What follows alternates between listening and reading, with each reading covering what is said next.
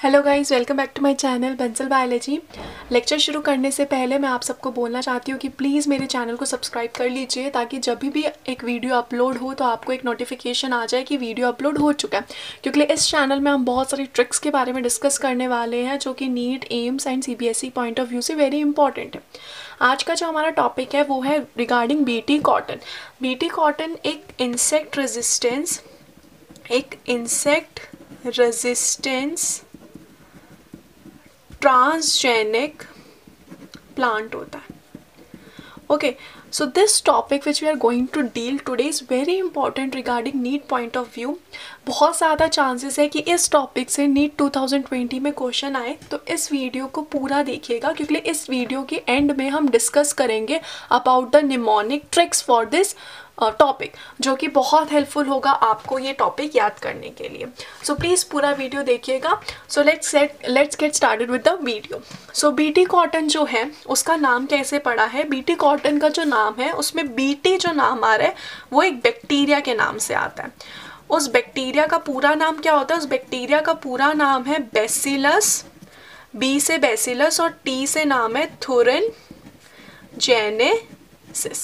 ये उस बैक्टीरिया का पूरा नाम है बीटी कॉटन।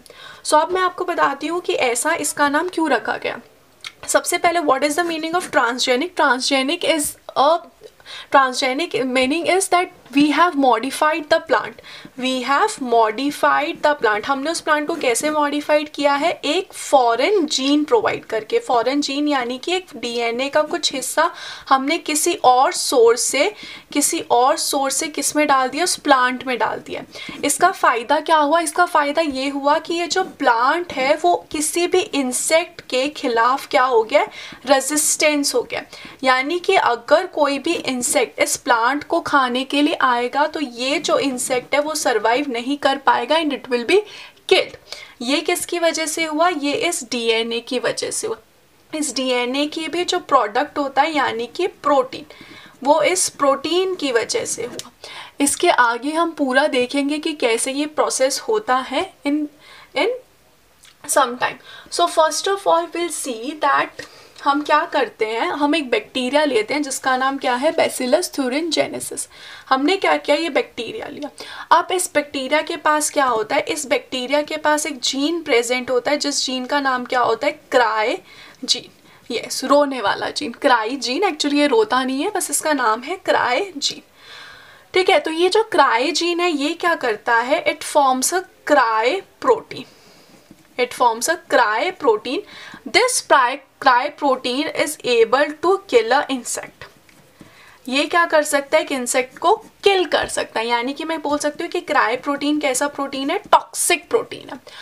ठीक है, तो अब हम क्या करेंगे? इस जीन को हमने किस में इंट्रोड्यूस करवा दिया? क्राई जीन को हमने इंट्रोड्यूस करवा दिया इन द कॉटन प्लांट। क्योंकि लिए हमें ये कॉटन प्लांट को क्या करवाना है? कॉटन प्लांट को रेजिस्टेंस करवाना है इंसेक्ट्स के खिलाफ।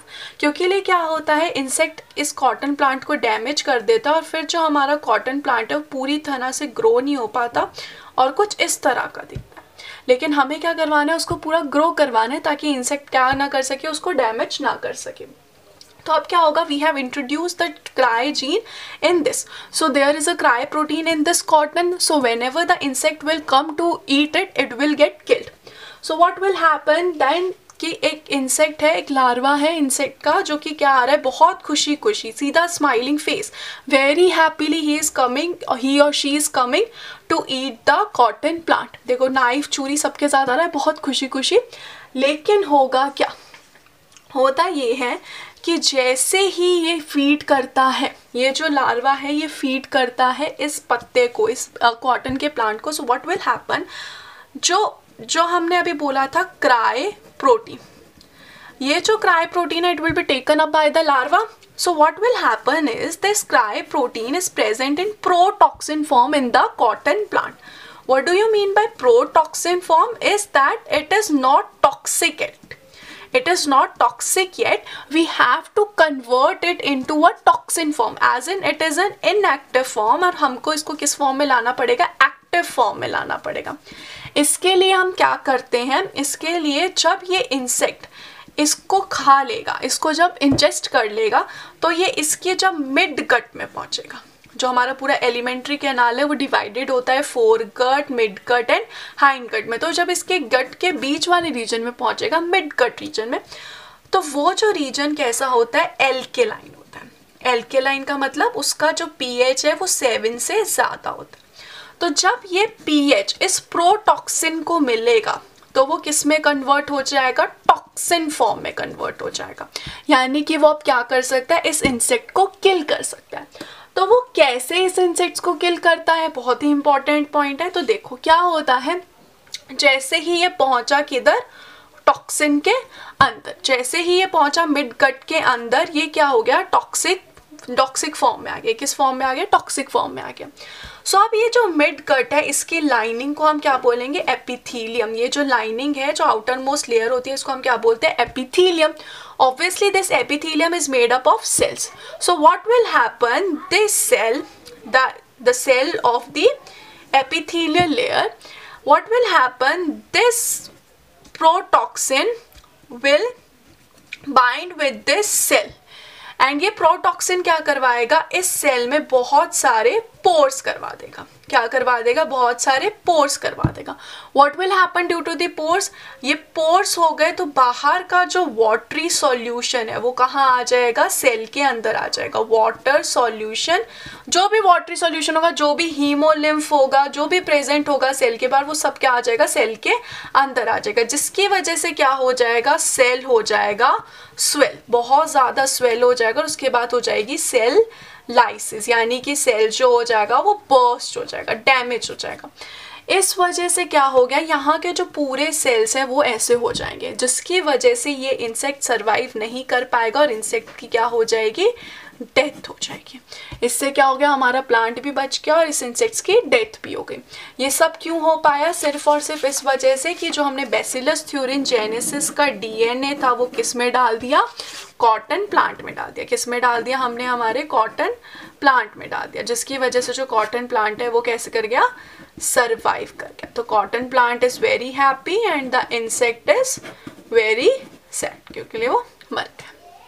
अब ये जो क्राई जीन होता है ये बहुत ही ज़्यादा स्पेसिफिक होता है, यानी कि बहुत सारे टाइप के क्राई जीन प्रेजेंट होते हैं और हर एक जो क्राई जीन होता है वो स्पेसिफिक होता है। और ये जो क्राई जीन है ये बहुत सारे टाइप के इंसेक्ट्स को मार सकता है। वेरी इंपॉर्टेंट क्वेश्चन जो कि नीट पूछ सकता है, और इसके लिए हमारे पास एक बहुत सिंपल सी ट्रिक है, बहुत ही ज़्यादा सिंपल सी ट्रिक है, और ये आप बहुत स्टार मार्क कर लीजिए, क्योंकि बहुत ही इंपॉर्टेंट क्वेश्चन है जो नीट पूछ सकता है। तो इसमें क्या है, डिफरेंट ऑर्डर्स हैं जिसको ये जो जीन है वो किल कर सकता है। कौन कौन सी है, लेपिडोप्टेरन्स, कॉलियोप्टेरन्स एंड डिप्टेरन्स। ठीक है, तो ये जो लेपिडोप्टेरन्स है उसमें कौन कौन से आते हैं, tobacco bird worm and army worm, इन दोनों को ये किल कर देता है। तो अभी अगर आपसे मैच द कॉलम में नीट क्वेश्चन पूछ ले तो आपको पता होना चाहिए कि लेपिडोप्टेरन्स में कौन कौन आता है, tobacco bird worm and army worm. तो इसके लिए एक सिंपल सी ट्रिक क्या, लो टोबैको आर्मी को दो, कि आर्मी को हम क्या दे रहे हैं, टोबैको दे रहे हैं। तो लो से क्या है, लेपिडोप्टेरन्स, टोबैको से क्या है, टोबैको, आर्मी से क्या है, आर्मी वर्म, और को दो से कुछ भी नहीं। वेरी इजी निमोनिक, आपको आराम से याद हो जाएगा। सेकेंड है कॉलियोप्टेरन्स, उसमें क्या आ रहा है, बीटल्स आ रहे हैं। किसको किल कर रहे हैं, बीटल्स को। बहुत ही ईजी है, कैंडी बार, कैंडी बार से, कैंडी से कॉलियोप्टेरन्स और बार से बीटल्स। वैसे ही नेक्स्ट है डिप्टेरन्स, मॉस्किटोज, फ्लाइज। डिप्टेरन्स में कौन होते हैं, मॉस्किटोज और फ्लाइज। बहुत इंपॉर्टेंट है, डिनर में फ्लाई है, यानी कि डिनर में क्या आ गई है, मक्खी आ गई है। तो डिनर से डिप्टेरन्स, में से मॉस्किटोज, फ्लाई से फ्लाइज। बहुत ही ईजी निमोनिक है। सो अब हम देखते हैं कि मैंने कहा था कि ये जो जीन्स होते हैं बहुत ज़्यादा स्पेसिफिक होते हैं, मतलब एक जीन जो है वो एक ही टाइप के इंसेक्ट को मार सकता है, बाकी सबको नहीं मार सकता। तो कॉटन के लिए अलग टाइप के जीन और कॉर्न के लिए अलग टाइप के जीन है। कॉटन के लिए कौन कौन से जीन है, क्राई1 AC एंड क्राई2 AB। तो कॉटन बोलवर्म के लिए, तो कॉटन बोलवर्म के लिए ये दोनों चीज़ें स्पेसिफिक होती हैं। एक तो है कि आप इससे याद कर सकते हो कि ये जो इसका कॉटन बोलवर्म है इसका नाम बड़ा है, तो इसको कितनी जीन्स लग रही है, 2 जीन्स लग रही है। वही कॉर्न बोरर का नाम जो है वो छोटा है, इसलिए इसको कितनी जीन्स लग रही है, सिर्फ एक ही जीन लग रही है। दूसरा एक निमोनिक है कि कॉटन अब AC में डाल दो, कि जो हमारा एयर कंडीशनर है उसमें क्या डाल दो, कॉटन डाल दो। तो कॉटन में क्या आ रहा है, ए बी भी आ रहा है और ए सी भी आ रहा है। ये याद रखना कि ए सी के साथ छोटा लेटर आ रहा है यानी कि वर्ड 1 आ रहा है, और ए बी के साथ बड़ा न्यूमेरिकल आ रहा है यानी कि 2 आ रहा है। बस इतना याद रखना है, cry 1 A C and cry 2 A B. Cotton अब ए सी में डाल दो। ऐसे कॉर्न बोरर के लिए क्या है, Amitabh Bachchan Yeats corns. Corn से क्या आ गया, कॉर्न बोरर, और Amitabh Bachchan A and B से क्या आ गया, ए बी, और इसमें क्या है 1 है। ठीक है, तो इसमें सिर्फ एक ही है, इसमें 1 आ रहा है, तो इस वाले ने 1 ले लिया, तो इस ए बी को क्या मिलेगा, 2 मिलेगा। बहुत ही ईजी, और ये दोनों ही चीज़ें बहुत ज़्यादा इम्पॉर्टेंट है, और ये पूरा टॉपिक बहुत इम्पॉर्टेंट है। Thank you so much watch करने के लिए ये वीडियो को। प्लीज़ सब्सक्राइब बटन दबाना